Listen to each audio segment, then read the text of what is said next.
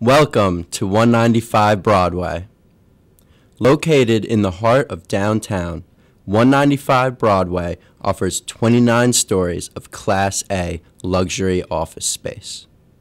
With a rich history, 195 Broadway tells a story far beyond just appearance. Iconic is the best word to describe 195 Broadway.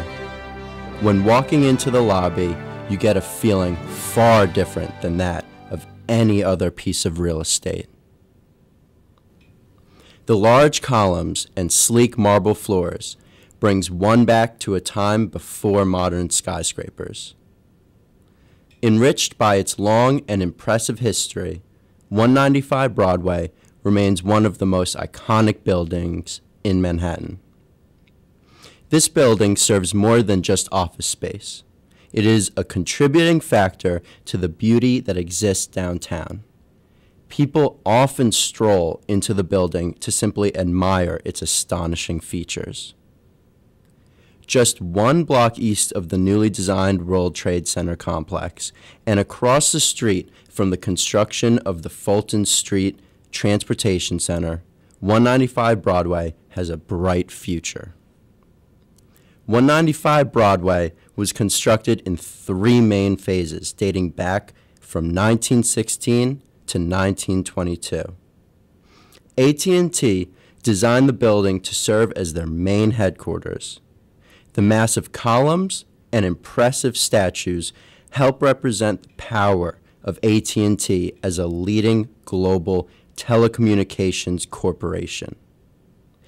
The leading architect behind the building's unique structure was William W. Bosworth, who designed the John D. Rockefeller estate.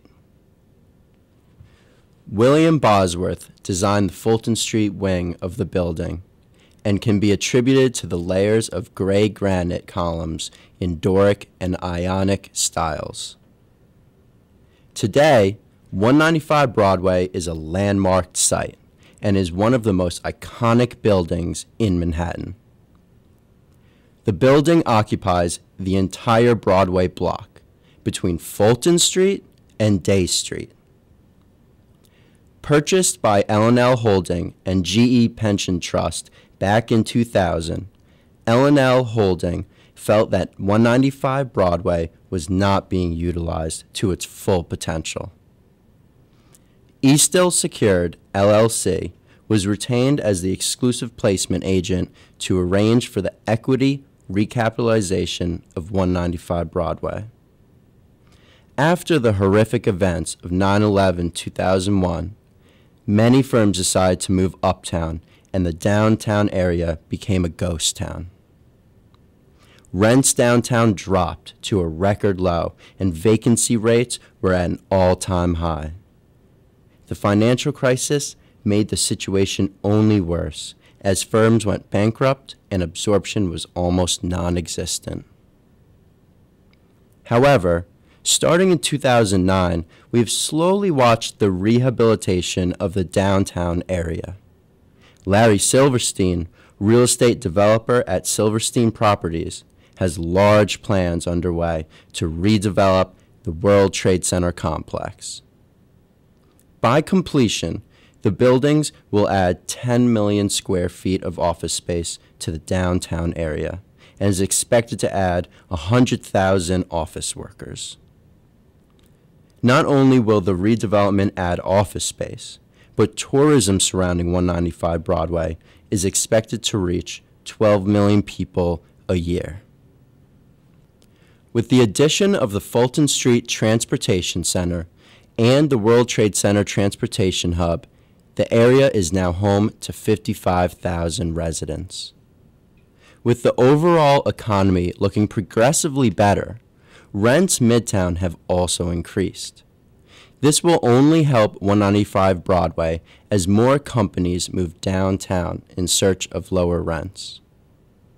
195 Broadway has more character and history than most other competing buildings in the area. With 970,000 rentable square feet and a typical floor plate of 40,000 square feet, 195 Broadway offers large-sized firms luxury office space at a rent significantly cheaper than Midtown. The building is equipped with 24/7 building access with a high-end security system checking identification cards at each entrance. Each floor contains double-hung windows that were replaced in 1985 to give great views of the surrounding downtown area. 22 passenger elevators are grouped into 3 banks to quickly get tenants to their respective floors. The location of 195 Broadway is convenient for both local residents and commuting workers. 195 Broadway is arguably the most transit-accessible building in Lower Manhattan. Located adjacent to the new Fulton Street Transit Center, transit times to Midtown transportation hubs such as Grand Central Terminal can be as short as 10 to 15 minutes during rush hour.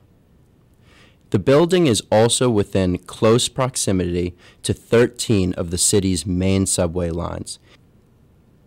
Furthermore, the building is within 1 block from the Calatrava Path station at the World Trade Center.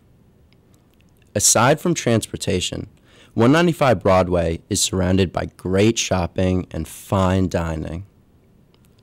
A Century 21 sits on the corner of Church Street, making it easily accessible for tenants coming and leaving work. 1 block away is the beautiful 9/11 Memorial and Park that can be a great spot for workers to take a lunch break. 195 Broadway is currently 79% leased and is comprised of nearly 1 million rentable square feet. The building features large floor plates typically containing approximately 40,000 square feet per floor, with 32,000 square feet of usable space. This makes 195 Broadway attractive to larger-sized firms that other buildings simply do not have the room for. Of the 79% square feet leased, Thomson Reuters accounts for 45%, or roughly 430,000 square feet. Thomson Reuters is a financial data firm and was ranked as Canada's leading corporate brand in 2010. Other notable tenants include the Omnicom Group and Havas Worldwide, who occupy 23% and 7% respectively. On the lobby level is a Starbucks, and attached to the Church Street wing is the Millennium Hilton Hotel. Interestingly, 195 Broadway is now becoming home to firms outside of the financial sector. The Knot, for example, is an online wedding website that recently signed a lease for 2 floors in the building, showing that the area is attracting not just financial firms, but also technology and publishing firms. The average rent at 195 Broadway is $43.98, just below the downtown overall average of $45.24. This is partly due to the fact that Thomson Reuters pays $42.24 per square foot. However, their lease expires in 2015, which will likely bump up the building's average rent. The vacant floors in the building are located on the upper floors, meaning they have the best views and the best lighting. Furthermore, 195 Broadway has a very unique history. The architecture is unseen in competing buildings in the surrounding area.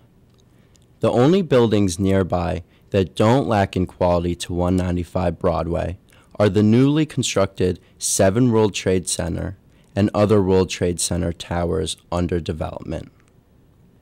However, while the World Trade Center will introduce 10 million square feet of office space to the area, it is being marketed at rental rates double to that of 195 Broadway, and therefore should not be a concern.